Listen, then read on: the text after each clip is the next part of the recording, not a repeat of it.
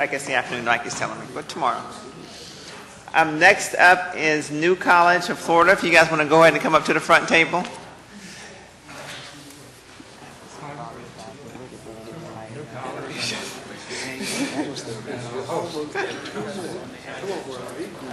Very good. Very good.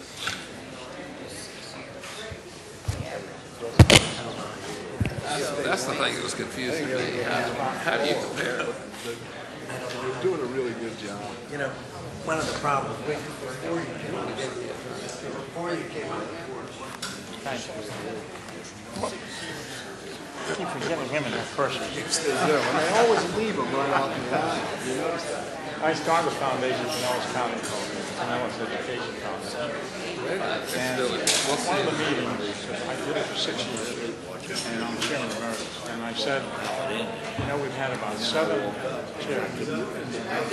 And each chair builds on the previous chair.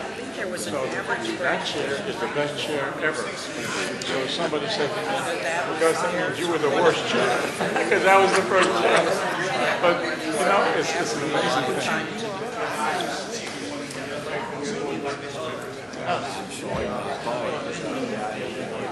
You have to be.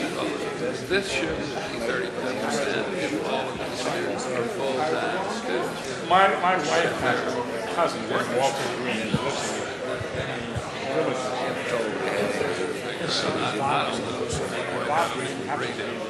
Trying to compare apples with apples. So when Bob got married, we were invited to the wedding because we were cousins and related, and Oprah was the best man. That's the way it worked. So we went there, and Oprah was very kind. And she said, you know, I called Bob, I think he's got a brother, because every time I want to do something, he says, Oprah, we can make it better. So that's why I say, you got to do it better. And you know, my wife said that Oprah, if Bob is my cousin, and you make it better brother, then we're related. And Oprah said, very distant. Yeah, she was a smart lady.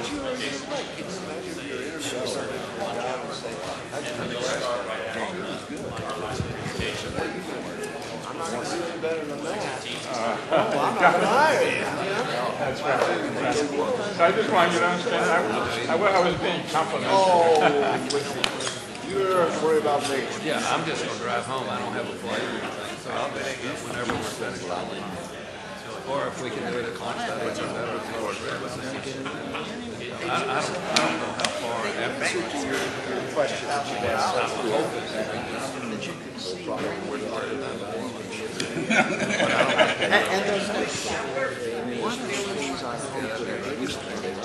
well, that'll give me an hour. Since I'm here, I just take my time to look at it. He's getting to the point of What I hear, I keep hearing about it. here's where we are. Here's where we want to In a big circle? exactly what it would take to march there by way of we're still See, I walked, we had a meeting that I came over for when I was chairman, I think. And we went enough to make it two.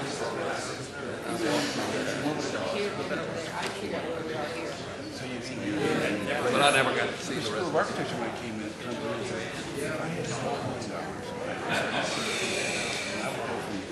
you know about that? No. No, right here. See, I haven't seen that. that's a big deal. Yeah.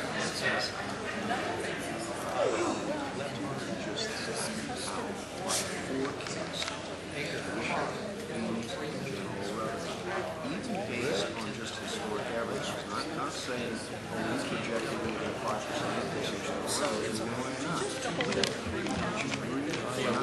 Okay, well, great. Okay. Well, I'll plan on it tomorrow.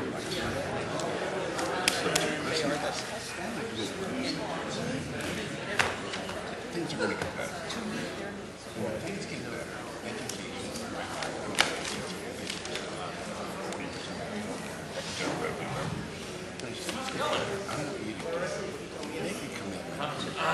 Well, everybody's just saying the prisons grow us more and let us have more money. Not just that. Well, but give us a bigger piece of it. So put a flag in there. Let us start. Because if it doesn't, if it throws off an extra $200 million,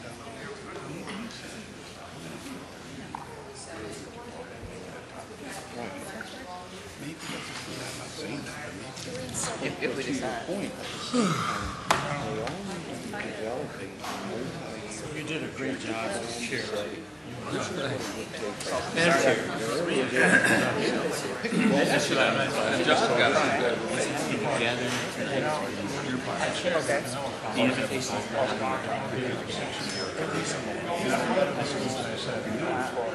Seven chairs. And I said, even if Somebody said, "Well, cost that means you would first one." and now debate. That's right. Or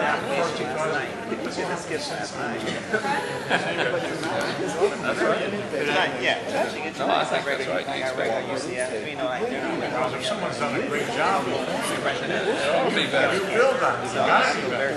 Ways to get So how did you watch? Did you go home? You went home? You had a You going tonight? 2 hours. I spent an hour. yeah, it might have been last night, I went to the point. She wants you at her party. Yeah, well, I just, They want to start right after we finish. okay. So you're here at 7 a.m.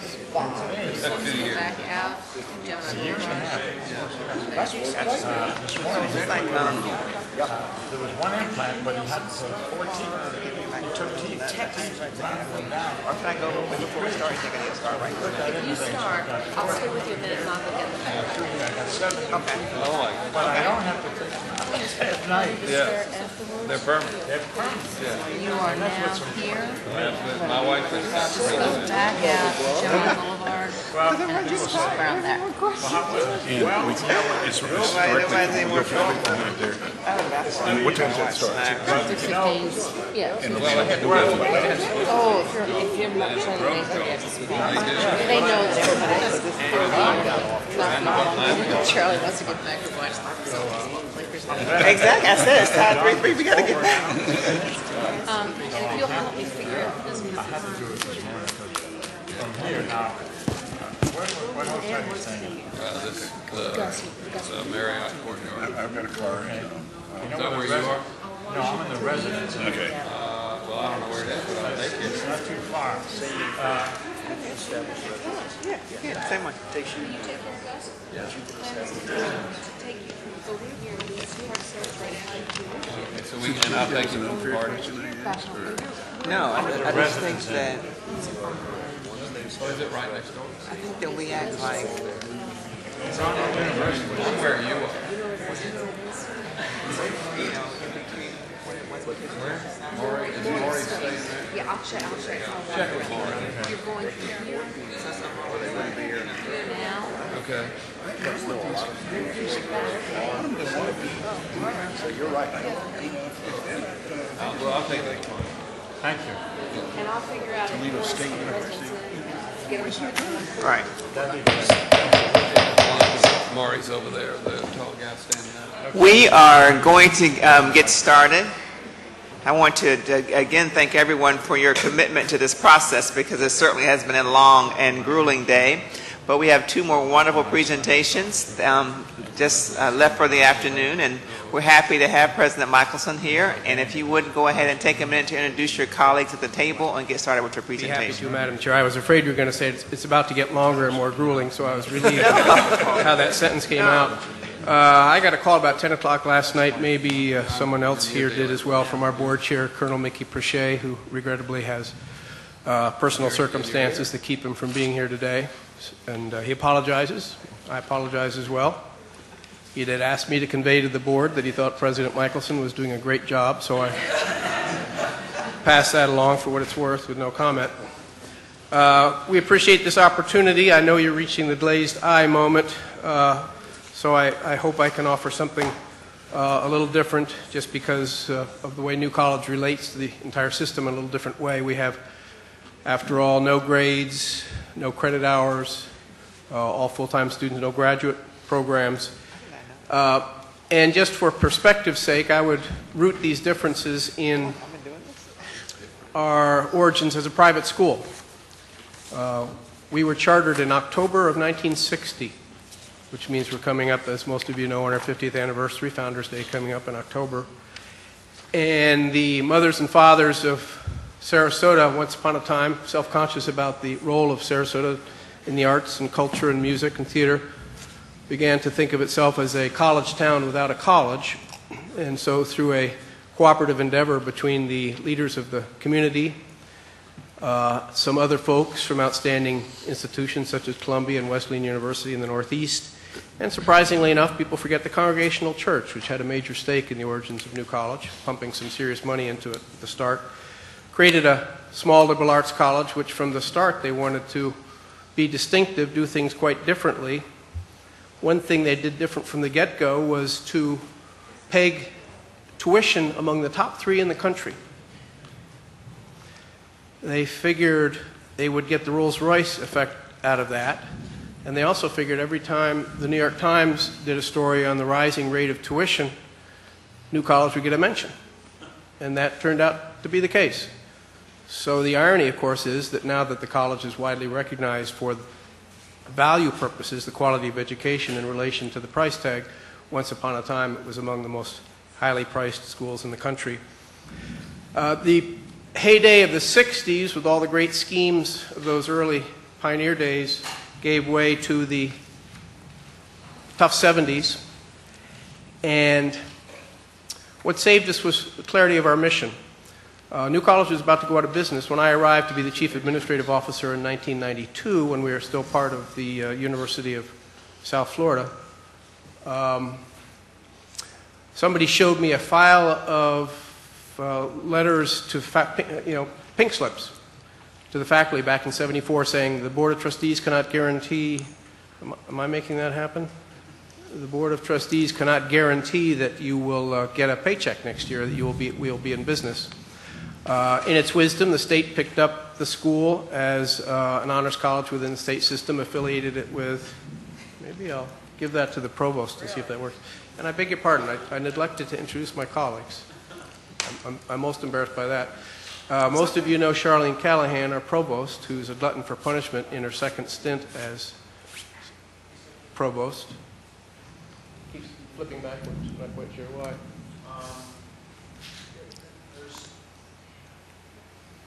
We'll leave it in her good hands for a moment, see if it works. Virus. In her real life, Dr. Callahan is a social psychologist. The relevance of that to her duties as provost are considerable. And most of you know John Martin, Vice President for Finance Administration, who, in addition to being close to his first decade at New College, served in finance administration at FSU for nearly 20 years or so, which not only gives some good system-wide knowledge base useful to us all, but since our neighbor, the Ringling Museum of Art, is of course an FSU facility now, it's very useful because of his past experience in the relations between FSU and the Ringling Museum. Well, before I interrupted myself, I was just going to come back to the theme that in the midst of multiple administrative changes, going from private to public, being part of USF from '75 to, what was it, Governor Beard, 2001, New College being spun off as the 11th member of the State University system in 2001. That wasn't just a New College spin-off year. That was the year the Board of Regents was abolished. That was the year the individual boards were first established. A lot was going on, and it was tough times, particularly tough for us and USF Sarasota Manatee, with whom we shared the campus, because the enabling legislation that made us independent simply split the operating budget 50-50 between us and said to New College, you're obligated to seek independent accreditation right away, and said to USF Sarasota, you're obligated to find a new campus in which to pursue the USF Sarasota Manatee program, basically on 50-50 split. There was money appropriated for New College's startup. It was vetoed not once but twice. Governor Bush subsequently told me that had nothing whatsoever to do with New College, and gave me the background reasons for that concern. It had something to do with him and Senate President John McKay, and I see the Chancellor grinning. But the disadvantage of starting up on the basis of vetoed startup money and simply splitting your operating budget 50-50 with your sister institution, USF Sarasota Manatee, kind of explains the subsequent narrative of reasons we've been coming to this board and getting such a positive response, gratifyingly enough, for our ongoing financial needs. I have no idea whether we're going to be able to make this thing work, but if we can keep going through here. In a nutshell, our niche, from the standpoint most important to this audience, is we keep a lot of bright kids in state who would otherwise leave to go to a small liberal arts college. Florida is not strong in the tradition of small residential liberal arts colleges the way New England states, Pennsylvania, Ohio, the Midwestern states are strong in that area. And a lot of kids, a lot of families like the idea of small classes, tenure track faculty, teachers who know you by name, the opportunity to develop leadership skills in extracurricular life that the small campus environment offers. Granted, we have a lot of overlapping applications of our students with very fine honors programs, honors colleges through the state, some of which we've learned about today. But by and large, kids who apply to New College want to go to a small college, no big surprise. And we're the state option that keeps them here. And since most of them are on bright futures, that keeps them here at great financial advantage to their families. I'm just back. I'm not coming over from Sarasota. I'm just back from Asheville, North Carolina, the annual meeting at UNC Asheville of the COPLAC, Council of Public Liberal Arts Colleges. Interesting schools, College of Charleston, Mary Washington, UNC Asheville, St. Mary's of Maryland. And we all get together to celebrate not just our commitment to liberal arts, but the access we provide to students from whatever kinds of family means to a high-quality residential liberal arts experience that doesn't have the price tag of the very expensive private places. Granted, a lot of those places are able to discount to a great degree, but nonetheless, we often provide the most affordable opportunity for such students, which is why we continue to draw about 20% of our students from out of state, even with the tuition differential between in-state and out-of-state. And in our own way, we're sustaining the discussion about liberal arts and sciences. As I'll say in a minute, I think we're right in the middle of the discussion of the STEM fields and other critical needs fields. I sometimes get a little depressed in statewide meetings at the lack of discussion of educating the whole person, giving people a good, strong grounding in liberal education. Someone once defined liberal arts colleges as the means of keeping open the nation's museums. A good liberal arts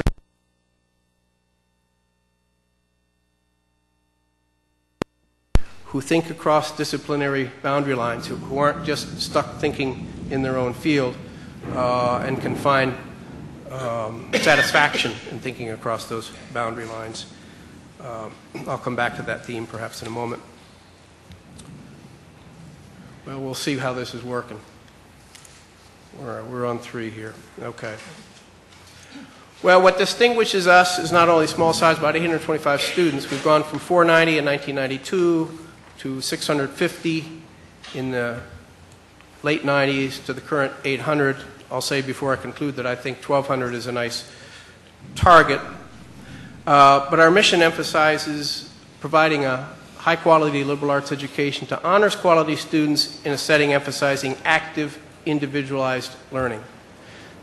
The really important part of that remark is the emphasis we put on active, individualized learning and how we're very self-conscious about what that means. When we went independent in 2001 and I started strolling the halls of the Capitol and working on behalf of the college, I'd occasionally be taken aside by one of our elected officials, typically with a degree from one of the other institutions in our state, who would rather grumpily say, why should a strictly undergraduate place, a liberal arts college no less, have the same standing in the state as our great research institutions? And I learned to respond to that remark by saying, just think, you can always tell your constituents who send their sons and daughters to New College that they'll never have a graduate teaching assistant as their teacher. They will always have simply only a full-time tenure track person who knows them by name and teaches them in a class setting where they can't hide in the back of the class because there is no back of the class. What we do is help people make connections. We have a traditional 18 to 22-year-old population, and we help them make connections across ways of thinking, across disciplines. We help them make connections between in-class and out-of-class learning, and we help them make connections between the campus and the community. I submit, just as an editorial aside, that our collective incapacity to make connections seems to account for a lot of our problem in cleaning up the mess in the Gulf. Everything seems to be operating out of some kind of silo, and the connections between business and science and social policy and environment and where people are living, very, very challenging for people to make those connections, but I submit that it's precisely those connections we need to make to address issues such as that. The way to summarize this is to say we're trying to educate the whole student. That's kind of an airy notion, educate the whole student. And I'm never quite sure what it means. It has something to do with character formation, value formation. Keep in mind the Nazi regime knew a lot about science, technology, and engineering and math. They didn't know what to do with that expertise. The contrast case is the element of character formation, value formation that goes into trying to educate the whole student. I don't know how hard to press that point. I just know that if a small residential liberal arts college is not serious about wanting to educate the whole student, no place is. So we take that issue very seriously. Sometimes I get a little pushback from faculty when they hear me talk about character formation, and they say, you're trying to get me to be a role model. And I say, let me ask you this. When you teach your classes, when kids come into a course, do you emphasize intellectual honesty? And they say, well, of course. And I say, you're already in the business of character formation with that commitment. Here's the meat of what we do. Here's how we give meaning to active and individualized learning. I alluded earlier to the lack of credit hours. The registration device at new colleges is not piling up a certain number of credits. It's designing a learning contract. It's an actual form. The cosmos hates that expression, evidently. It's an actual form. The student has to lay out a statement of educational goals for the semester. This ensures that the student will be self-conscious about what he or she is trying to achieve. And then a list of typically courses, maybe a tutorial or two, some independent research, some off-campus work, and then a statement of what level of proficiency would have to be achieved to consider that contract satisfied. If it's too loosey-goosey or there's some problem with the contract, the faculty advisor will not sign it. Both the student and the faculty member have to sign it. Once the student signs the contract, he or she becomes responsible for fulfilling it. So there we try to get across the message that the flip side of your freedom that you take into the design of your contract is personal accountability. That's the message from day one. That's the message across the 4 years. That's the message in student life as well as in academic life. You are invited to pursue your personal freedom here, but in a setting that emphasizes that along with that comes personal accountability, including accountability to the whole community. We require 7 contracts, completed contracts for graduation. Instead of grades on the courses and tutorials that the student is taking, they receive narrative evaluations. Very onerous and time-consuming for the faculty, but we love the system. There's never a discussion about grades. You never have a kid coming after we return a batch of papers saying, what do I have to do to get an A on the next paper? It helps promote our notion that faculty and students are fellow learners on the same pathway. It's that the faculty are a little farther along that pathway. 3 independent study projects are required for graduation. Those are typically done in January. They might be done in the summer. Those are designed to teach students the skills, research skills necessary for the last requirement, the senior thesis. All of our students do a senior thesis, and at the end of the thesis experience they have to schedule an oral exam, or we call it a baccalaureate. At least 3 faculty have to be present at the oral exam. It might be 4 if it's an interdisciplinary project. And the baccalaureates are open to the campus community. So typically a lot of the students' peers and maybe some other interested faculty will be present. Can't tell you how often I hear from graduates from across the years what a valuable experience that was for graduate and professional school, job interviews, job settings, just that capstone experience. And by the way, the student is required to bring to the baccalaureate a copy of his or her transcript. There is a transcript with satisfactory, unsatisfactory for all the work the student's done. And at the end of the oral grilling on the thesis, anything on the transcript is fair game for the faculty present to ask about. That can be pretty interesting. Traditionally, New College has been a feeder school for PhD programs. When I arrived in '92, the latest information showed that we were 7th in the nation on a per capita basis in producing graduates who went on to get PhDs.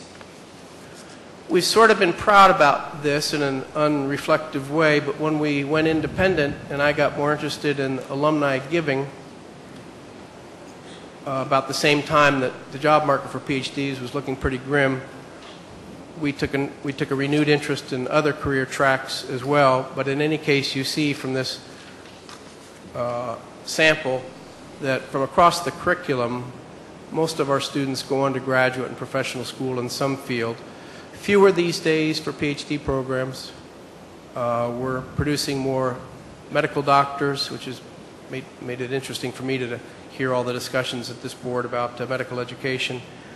And a lot of interest in combined PhD, MD programs because of the ongoing interest in research. As you can figure, the advanced students, the thesis students, especially for our scientists, are basically graduate assistants to them in their research. And a lot of students in those fields come away with co-publication opportunities for the research they've done. Speaking of the sciences, we spent a lot of money in that area over the years. If you visit the campus, or next time you visit the campus, or many of you have been to the campus, you see a big, relatively new science complex. And you go down the road a little ways and you see a great big marine biology lab. And you say, geez, how much science stuff does this place need? You need a lot to stay ahead of the curve, to show that you're going to continue to invest in that area that's of most interest to your smartest high school kids. I could name names of private liberal arts colleges that have really lost their reputations within their peer group and with science kids because they stopped investing or failed to invest or backed off from that expensive service contract for the electron microscopes, all the other things that go with it. I had, after 17 years in the faculties at Davidson College at Oberlin College, two very fine schools, with very strong math and science, I knew something about the planning ahead for investment in those areas. You might even say, and the Tim Joneses of the world might say that we're a little overbuilt in lab capacity, but you get an interesting discussion going among our lab scientists if you use that language on our campus. We do have one Florida congressman as an alum, Lincoln Diaz-Balart. His brother Jose, who's of course a prominent broadcaster in the Miami area, is another New College alum. Mario is, I forget, Chancellor, where Mario might have gone to college, but he must have had other SAT scores than his brothers. So. There's been some talk about ratings. I'm interested in Governor Colson's interest in the ratings because I have very torn feelings about them. I know it's one way to kind of benchmark where you are. I would just say, as I tell families, well, we do very well in them, as you all know, because we're shameless about sending out notices when we do well. When we don't do well, I give the speech about how all of us in higher education are aware that the methodology connected with this rating is seriously flawed. But you got to watch what they're measuring. And I tell families of prospective students, you'd be crazy to pick a college according to where it is in a rating. Look at what they're measuring and see if it's important to you. To me, what's most significant about New College showing up in these ratings a lot, it brings a lot of favorable attention to our state for reasons other than football. And it shows the world, beginning with our fellow citizens in our state, that public education doesn't just mean big university. It can mean small, intimate scale place and begin to get the word out through the venues of such high-profile publications as these, that there's another way.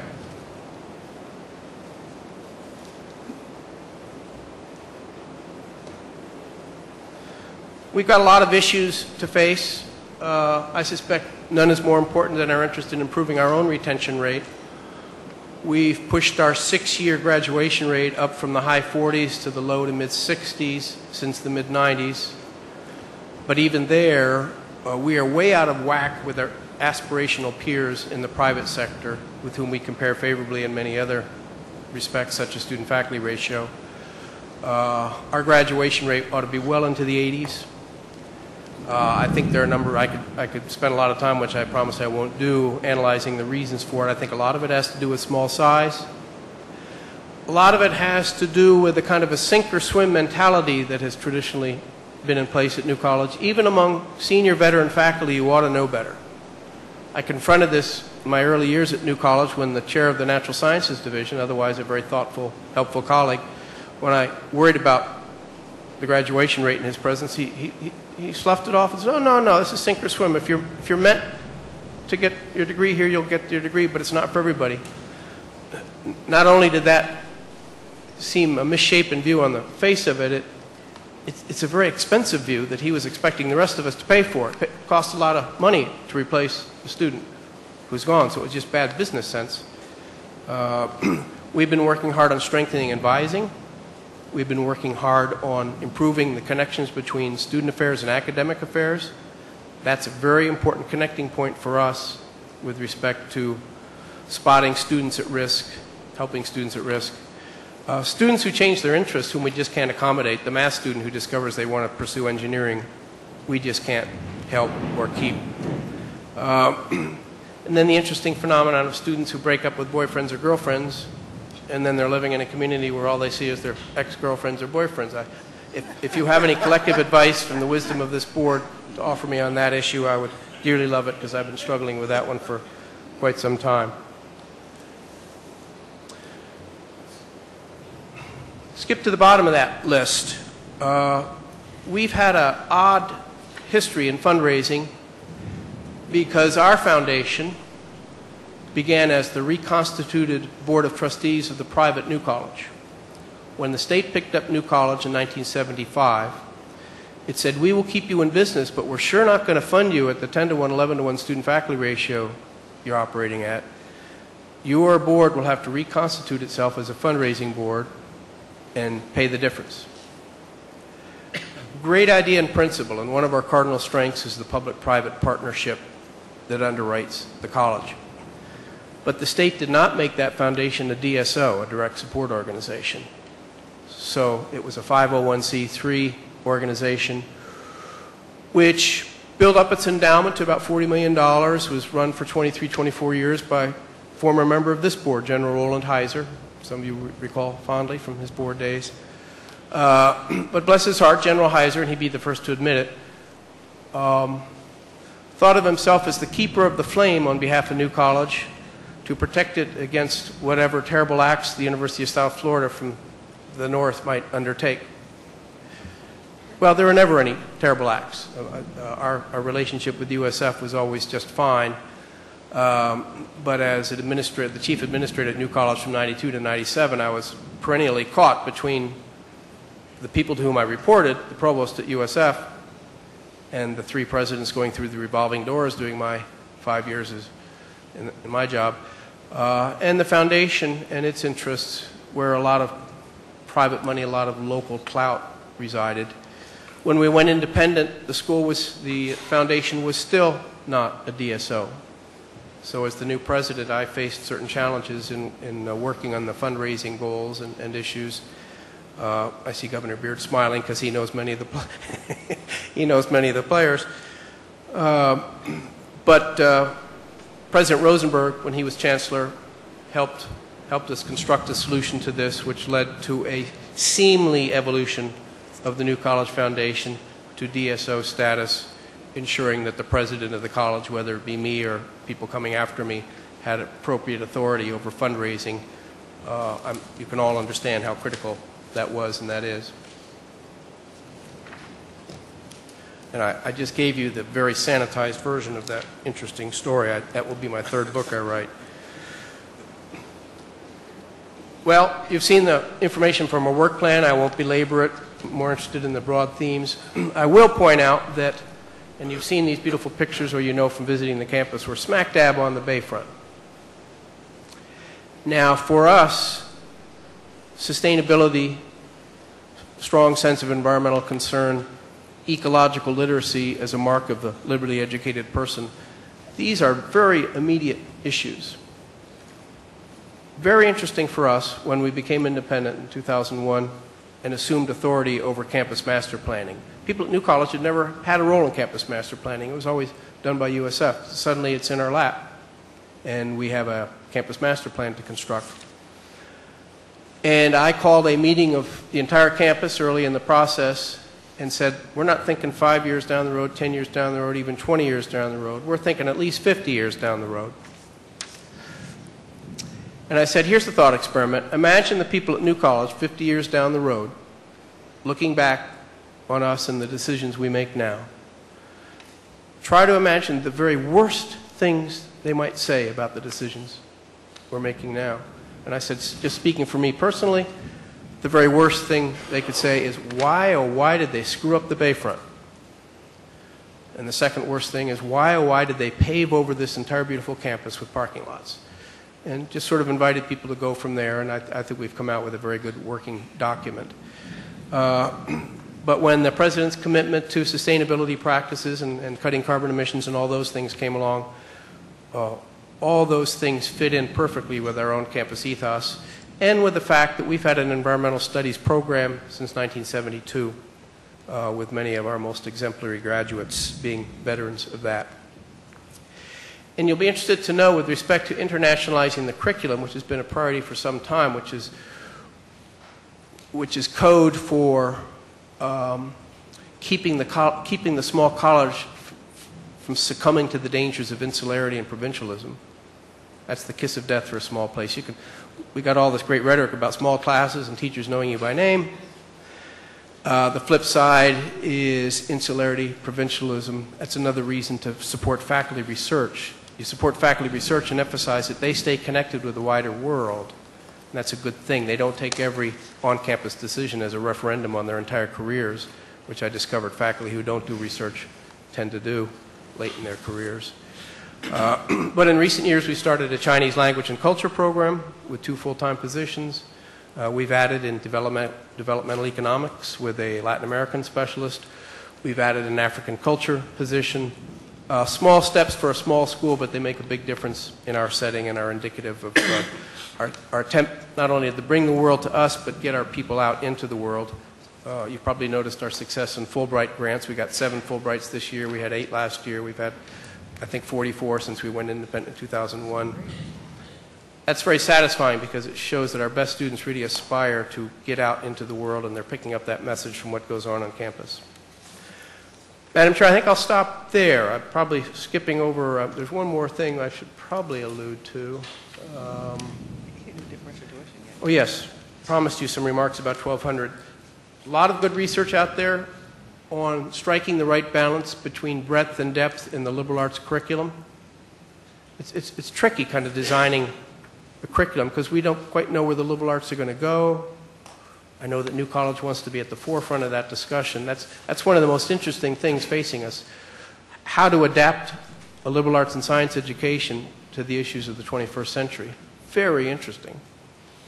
But I know my view is that with a student-faculty ratio of somewhere between 11 to 1, 10 to 1, an enrollment of 1,200 would make us a better place. I get big pushback on that from alums, especially, which just proves the dictum that there's no place quite so conservative as a small experimental college. So, on that note, Madam Chair, I just want to, if you do one thing for me, if you would go to slide 11 and at least kind of go through your tuition differential piece. Absolutely. Be happy to. Yeah, if you could do that, please. Well, in addition to the required, you can see, by the way, our scale. We're not dealing with a lot of money here. Our QEP, our Quality Enhancement Plan to satisfy SACS requirements, about to embark on its second year, is a series of specially designed seminars only for first and second year students, in which we're emphasizing and also tracking the development of writing skills for research purposes, to see if as we follow those cohorts through their careers, if that results in an improved rate of success in completing the thesis. We have a lot of students who don't graduate simply because they don't complete the senior thesis. That suggests we're not attending well enough to the research skills along the way. We've contributed a lot of students to the other schools in the system, particularly USF, because they'll do everything at New College and then tack on an extra semester, complete their degree at one of the other institutions. And our Academic Resource Center is an effort to, it is our most consolidated effort to enhance our technological capacity for academic purposes. We have, for the first time ever, a new classroom building going up. Most of our classes meet in buildings retrofitted, Ringling Estate and other buildings retrofitted for that purpose, old former dorms. We're finally putting up a purpose-built classroom building, so we're very self-conscious about the technological issues that ought to inform state-of-the-art teaching settings. And the Academic Resource Center, that's actually located in the library, but it's emblematic of our effort to finally get ahead of that technology curve.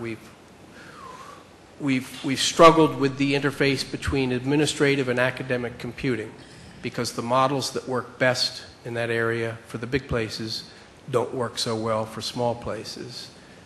And we're going through a new iteration of how to organize ourselves in terms of administrative and academic computing.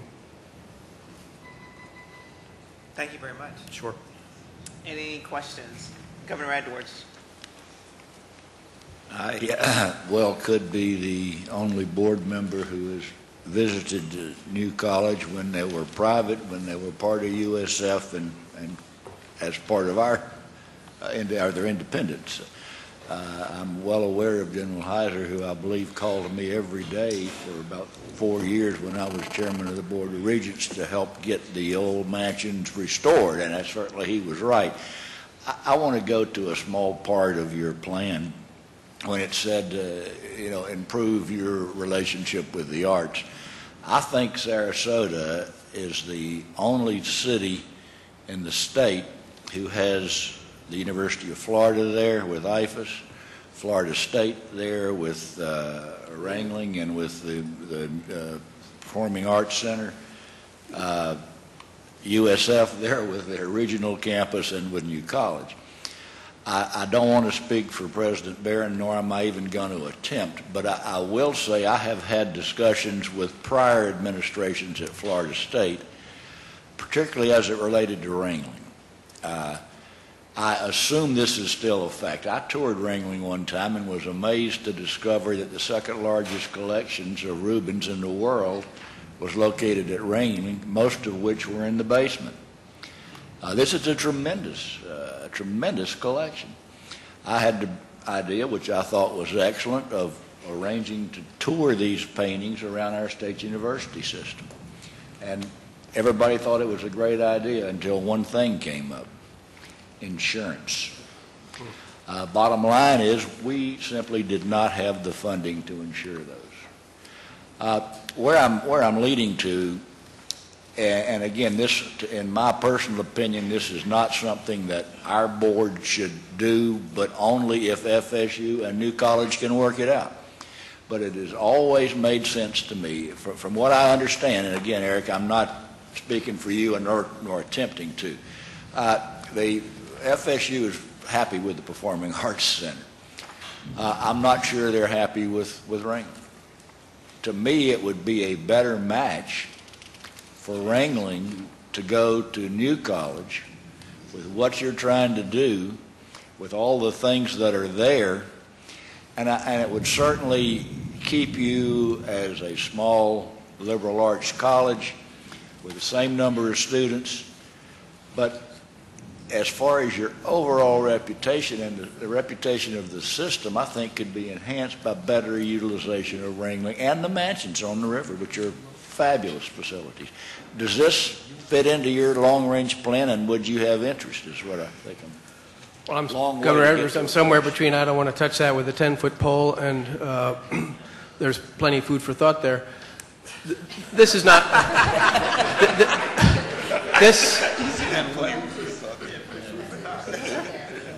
This is not the first time this issue has been raised, given the instability and university oversight of the Ringling Museum. I guess our general attitude is that we live in a very educationally, culturally rich neighborhood. USF Sarasota Manatee is to the north of us, and by the way, it's much easier being a neighbor than roommates. You have New College, and then you have FSU with the Ringling and Oslo complex. And by the way, New College's own fine arts complex is to the south of the FSU property. We're sort of split up north and south as well as east and west by the trail. So I would think the way to come at that is to wonder out loud in a system-wide way, what's the best way to maximize the collective potential of this extraordinary collection of educational and artistic and cultural neighbors, in keeping with the strong Sarasota interest and tradition. One reason we have this arts initiative underway is we've had enormous success 10 years into it now in reaching out to the community for experimental music purposes and filling a 200-seat auditorium every time we give this music that might put some people on edge. And we want to replicate that across the arts because of the town gown opportunities and the enrichment for our students. And, you know, we've always had great relations with the Ringling Museum, and John Martin here was at the table when some of the more contentious issues occurred back there in the 90s in connection with agreements that, you know, brought, you may remember when Senator Lisa Carlton had to get around the table and knock a few heads together. It was interesting for me personally going from President D'Alembert to President Wetherell with respect to these issues. I think President D'Alembert had a much deeper interest in developing the museum. I think that's no secret. And it's too early for President Barron and me to have had much of a conversation about any of these things, but we're happy to be partner and certainly cash in on the collective value of all the enterprises represented right there on the Bayfront.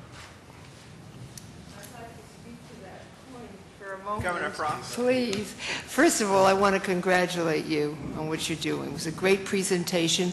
I think I'm really at Oxford with the tutorial system, or back in the Northeast in a small liberal arts college.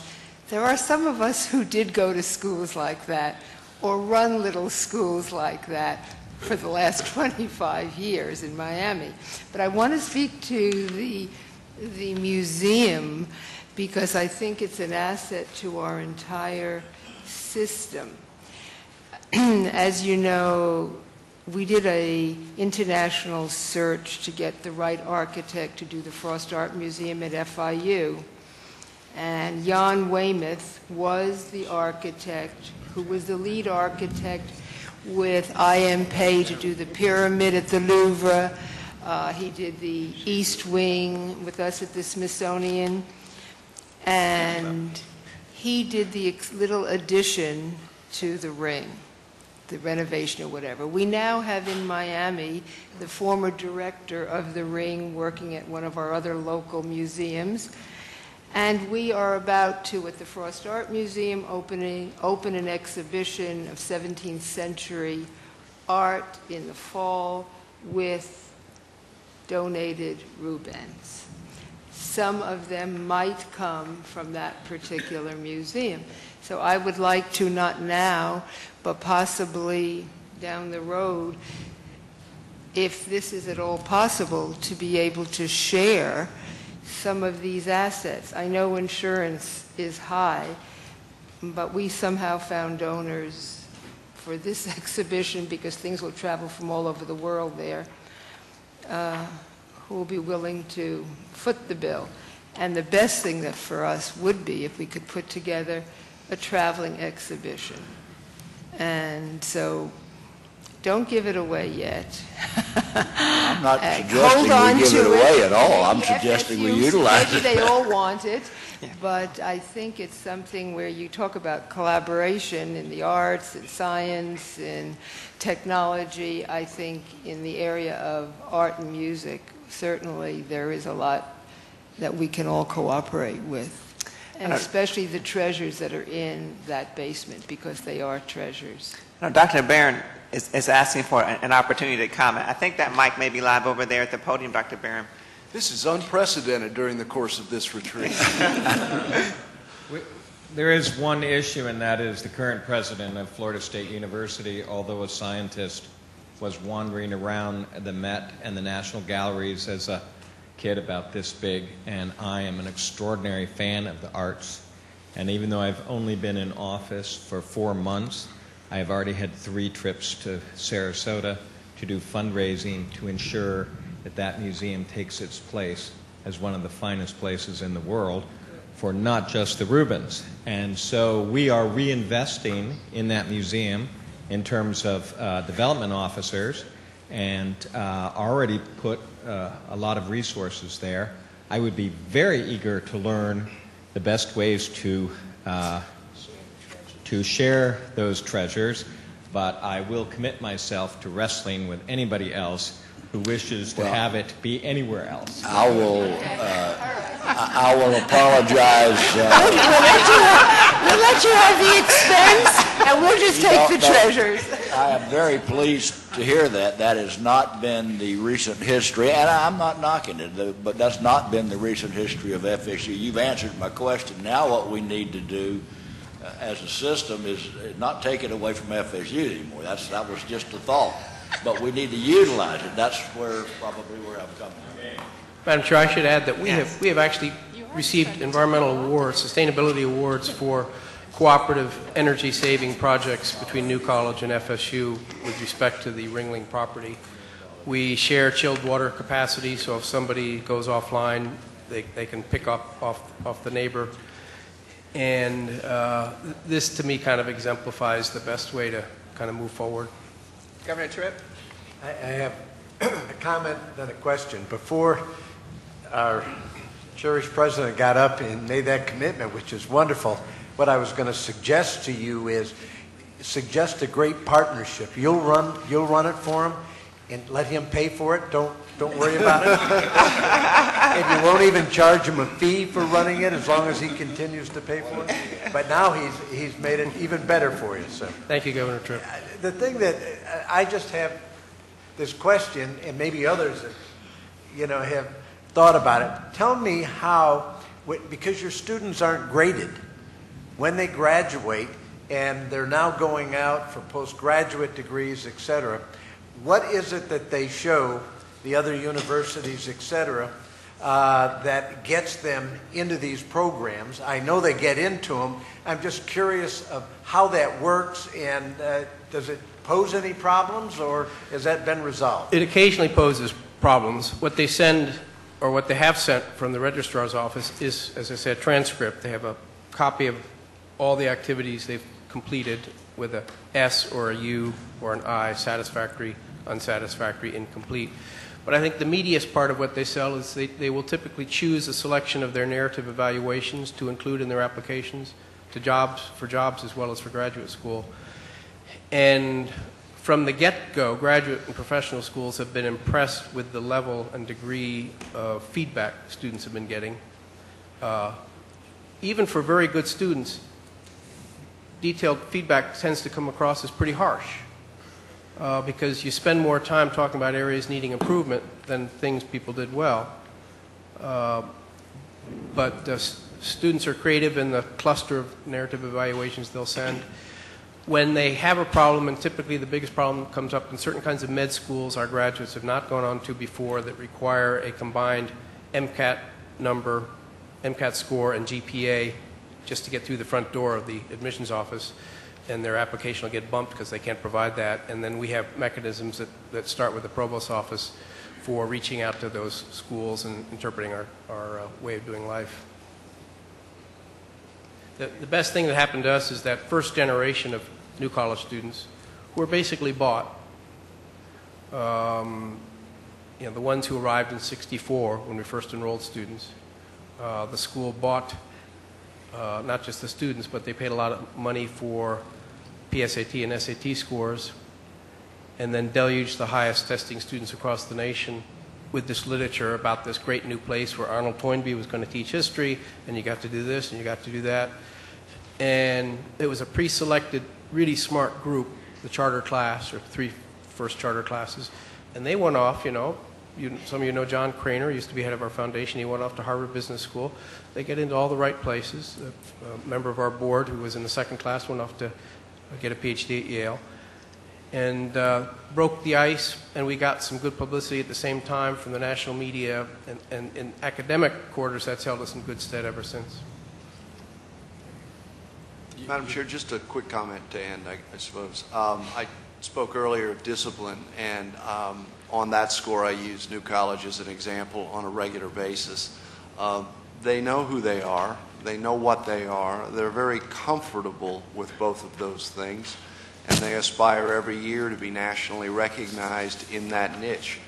And while they don't do research, while they don't have a football team, while they don't do a lot of things that some of our bigger, more generally prestigious universities do on that scale, New College is a great example of a very disciplined organization that, short of wanting to grow their enrollment over a period of time, which is reasonable, are nationally recognized every year as one of the best at what they do.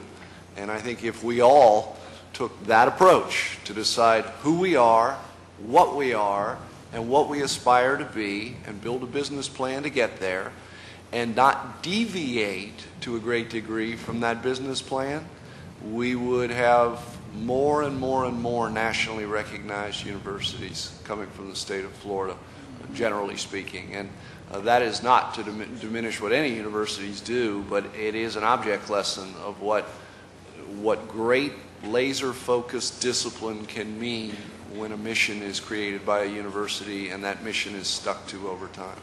Congratulations for it. Appreciate that, Chancellor. I will just add that one reason we keep that focus is we have nothing else to fall back on. As I remind people in tough budget times, we have to stay mission-centered and academically strong and student-centered because we have nothing else to fall back on. By the way, we do all that for 0.7% of the entire budget for the state university system. So per student, it comes out a little high, as my fellow presidents remind me a lot. But statewide, I think it's a good return on investment. Governor Solano. Yes, I was looking at your enrollment plan, and for 2009-10, you had 656 funded, and it looks like a plan to stay at about just under 700. Those are FTE. You want to speak to those? But let me just. And however, on the stats on the first page, you've got 787. So I know that admissions is not a science, it's more of an art form. So is this more, you always kind of over-accept? Did more people show up at your door than you anticipated would show up? Because you seem to be... Those first numbers are, we have no summer school, we have no summer session, and those first numbers are FTEs, which leaves you a lower number than we actually have bodies present. Okay, I got you. All right, I see that. And so the... But the plan is to stay level. You don't plan to... When we've grown before, in those two iterations from 490 to 650, then from 650 to 800, we had three principles in play. No degradation in the quality of the student body, which means it's easiest to grow if you improve retention, so that was part of the method in our madness. No erosion of the student-faculty ratio, which meant we had to add faculty as we went along. And then the board still, and earlier on before the board days, we're committed to housing 75 to 80% of our students on campus. So every time we grow, we have to build new dorms. 7 of the newest buildings on campus are residence halls.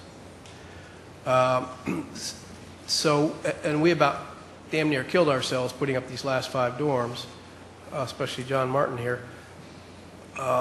And if we expedited the moving from 800 to 1,200, we'd either have to dilute that percentage living on campus, or we'd right away have to go out and figure out how to get a bond issue or something else, or a wealthy donor to get a new dorm, because the state doesn't pay for dorms. And even if the state did pay for dorms, we'd probably still be stuck. Right. So right now we're looking to be the best darn 800 student school we can be while we reflect on the times and our mission and what the liberal arts spells for the 21st century. And then, and I'm sort of thinking in terms of faculty workload with that number of students and the number of faculty you have. I can appreciate the demand on the faculty doing those written narratives. And then there's the thesis. At any particular year, about how many thesis students is a faculty member responsible for? I think it averages probably 4 or 5 per faculty member. There's quite a range. What we should think about too, and Chancellor Brogan pointed out that we don't do research, and I would be remiss as provost if I let that pass. New College faculty are very productive researchers, and we have pretty stringent tenure criteria. I just meant in the yes, I know we're not research. We're not a research institution. Category. Exactly, but you've got to be doing scholarship, or the faculty are doing a form of scholarship, or they wouldn't be able to do the kinds of things they're doing with your students. So, exactly. yeah, I mean, I think that's a given. The fact that we are very student intensive, if you think about the faculty advisors with that contract. Those are one-on-one meetings that occur several times a semester to advise the students. The tutorials that take place in addition to classes. So I'll put it on record that our faculty work hard. Yes. Hopefully they'll appreciate that. Yeah. I will say, Governor Solano, that you will understand this, that the official course load is 2.2, which is light for a liberal arts college, but we know that the cumulative effect of taking on additional tutorials and thesis sponsorship makes that closer to 3.3. Yeah. Yeah, I can appreciate that. It helps to know the 2.2, but still, I think that's quite a load with those narrative performance evaluations, if you will, and then the thesis students. I did spend 4 years as a full-time faculty member between my 2 administrative stints, and so I appreciate your point from a visceral first-hand standpoint. Any other questions? Thank you very much. Thanks very much to you all.